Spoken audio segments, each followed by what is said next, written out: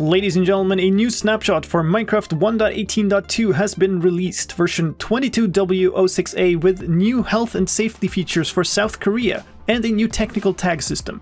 My name is Sliced Lime and I'm here to take you on a comprehensive tour of all the changes.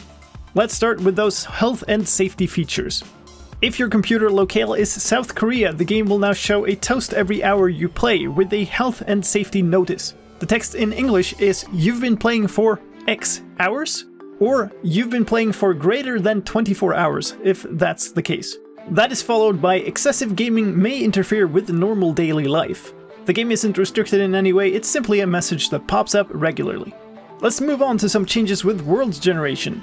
The Superflat preset Water World now has 64 layers of deep slate at the bottom, which means monuments no longer generate above the surface of the water there. In gameplay news, if you had a parrot on your shoulder while using a Riptide enchanted trident, you would kill your pet parrot when you took off. The parrot will now instead dismount and live happily ever after. A single visual bug has also been fixed. When you point your camera straight up and use fireworks rockets to fly, there are no longer particles flashing across your screen. We're also going to talk about the technical changes in this version with that new tag system, but let me first take a quick moment to ask you to tag the like button. That helps get YouTube to show the video to more viewers, so I'd really appreciate it. Thank you! Let's talk about tags. Previously, you would create tags for certain select features in the game. That has now been expanded so you can create tags for everything that the game has in a so-called registry. If you don't know which registries exist or what they contain, you can look in the registries.json file that the built-in data generator can produce. I'll leave a command line in the video description that you can use. Basically, this means you can now make tags for everything from blocks and items to biomes, tree decorator types, or villager professions. Of course, being able to make these tags doesn't necessarily mean that you can actually use them for anything useful, but this opens up for further interesting developments in the future. However, some new tag types are already used in custom world definitions, which we'll get to in a second. Tags for types that already supported tags are still defined in the same place, but all other types follow a new pattern. That pattern is data / your namespace / tags / and the registry name.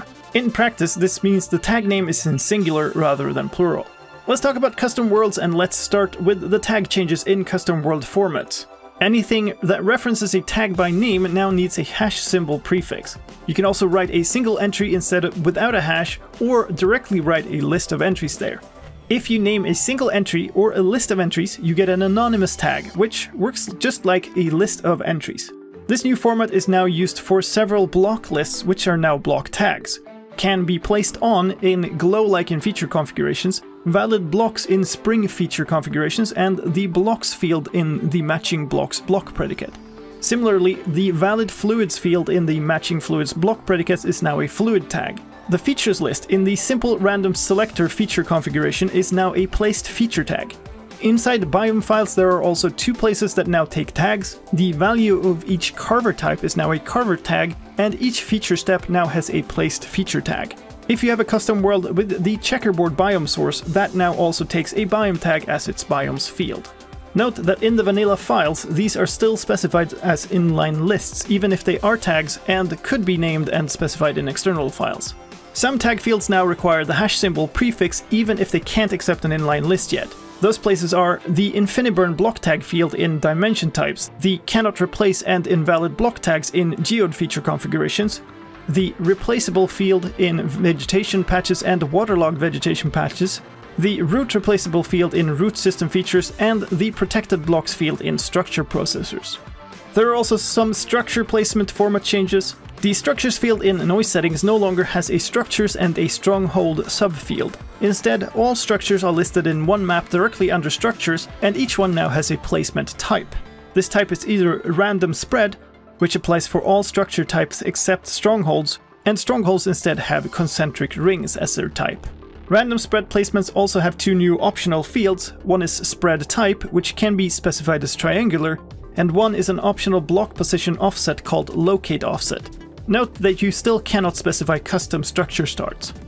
Let's also talk about a bug fix for structure blocks. They now rotate entities correctly while loading, but mirroring still doesn't fully work. A new file has also been added to resources. It's called regional_compliances.json and contains information about the hourly pop-ups displayed in South Korea. The top level of the file is a map of locales to lists of events. Let's end with a known issue in this snapshot. If you try to open a beacon user interface, the game will crash. Don't do that. That's it for this time. Thanks for tagging along to the end of the video, I really appreciate it. If you want to know more about what's coming in Minecraft 1.18.2, I've got another great video for you right here.